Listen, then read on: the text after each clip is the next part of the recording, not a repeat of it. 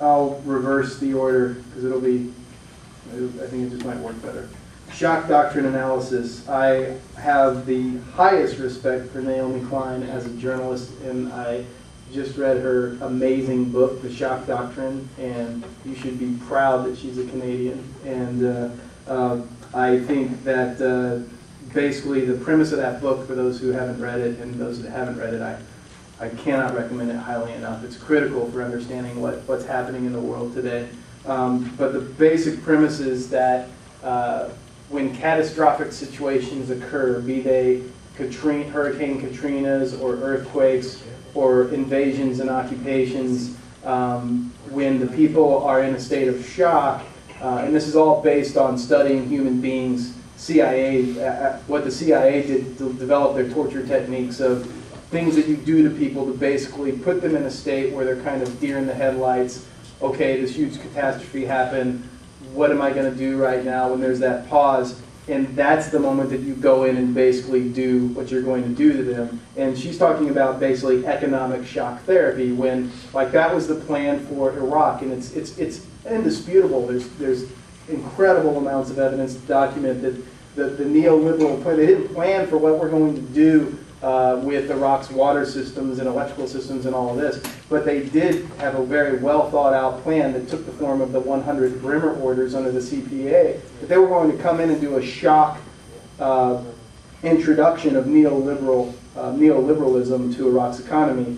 15% flat corporate tax across the board, no tariffs, all foreign imports can come in, no checks whatsoever. We're not going to do any study. Anyone can import anything you want into our country if it's unhealthy for people, if it's dangerous, if it doesn't work, doesn't matter. Bring it in. Just come on. This is going to be a free market wet dream is what this is going to be. And that's exactly what they did, and it completely eviscerated Iraq's economy that I would argue today would take decades for it to get back on something like its own feet. So I very much agree with her analysis, and I think that when we look at Katrina, look at New Orleans today after Katrina. We have another classic example in the U.S.'s own backyard of basically people are being forced out of their homes in the poor parts of the city, and they're basically condemning these areas, not letting people back in, and they're going to turn them into high-rise, very expensive condos, this kind of thing. I mean, we look across the globe, and she does an excellent job of that in her book of showing across the globe through the decades where, they've taken Milton Friedman from the Chicago School and applied his policy across the globe, and Iraq and New Orleans are just the two most recent examples. And then the last question, where do I go? Where am I going next?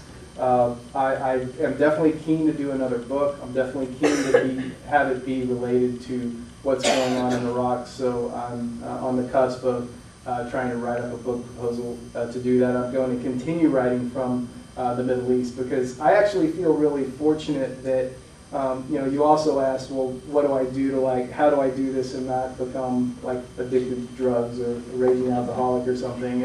And I actually feel I get a lot of relief because I have this thing that I can do. And I think taking action at a time like this dark time for not just the world, especially for the U.S., but the entire world is also, that taking action is key to just getting out there, getting involved, getting active, and having this work that I can do and continue to do on a daily basis. I actually feel like I have it a little bit easier than people here that can't figure out what to do yet or something like that. And so the thought I would leave you with is what is that thing that you really care about, whether it's the occupation of Iraq or climate change or what's happening with the tar sands, whatever it might be, is find that thing that you really care about and go start taking action towards protecting it.